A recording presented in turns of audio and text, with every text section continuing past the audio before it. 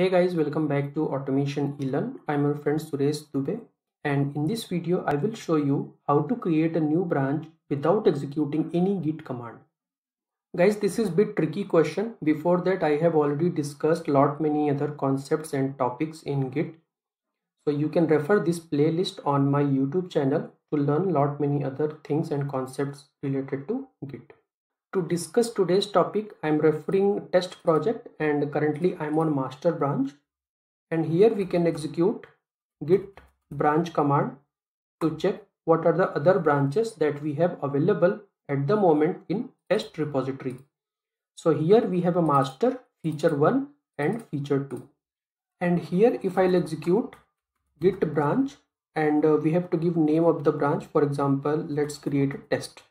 So I want to create a new branch with the name as a test. So currently I'm on master branch. So new branch test will be created from master.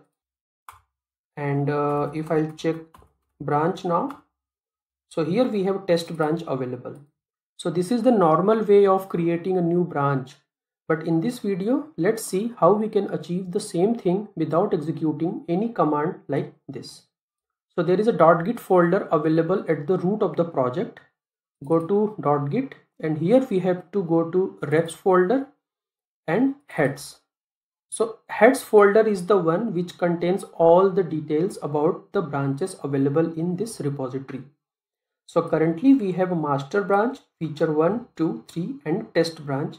And here we can see under heads folder, we have a branch file with respect to each branches that we have currently in test repository.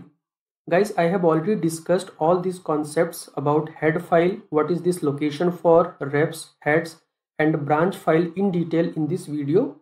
So please do watch this video to understand many other concepts in Git. In this video, we just have to refer heads folder to create a new branch. So here what we can do is we can create one more file by copying any one of these files. Please note, if we will create a blank new file, then it will not work because branch file, these files should have a valid commit ID. If I'll open any one of this file and see feature 1 is referring to one commit ID and same for feature 2 as well. So if we will create a brand new file over here, blank file, then it will not be considered as a Git branch. So here we also need a valid commit ID for our new branch, right? So we can copy one of the existing file and create a new branch out of it. So let's copy feature 1 and we can rename it to feature 4, for example.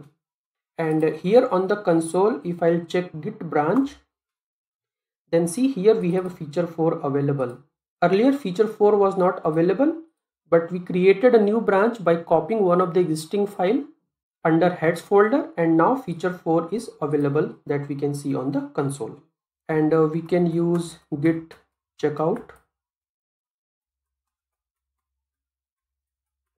feature 4 to check out feature 4, and from here onwards whatever action, whatever work we will do, that will be done as a part of feature 4. And we can also cross check. Let's open feature 4 file and see it's referring to valid commit ID because we created feature 4 from feature 1. So the thing is, if you have a file here under heads folder, then that file should refer to one valid commit ID. So this is how we can create a new branch without executing any commands. We have not executed any command like this to create feature 4. However, I want to highlight this, that this is not the right way of doing this. This can be trick to create a new branch, but we should be very careful and we should not update anything manually in .git folder because we may end up damaging Git repository if something went wrong. That's all for this video, guys. Let me know in case of any questions or any doubts. If you are new to the channel, please subscribe to the channel and share it with your friends. Thank you for running this one. Thank you.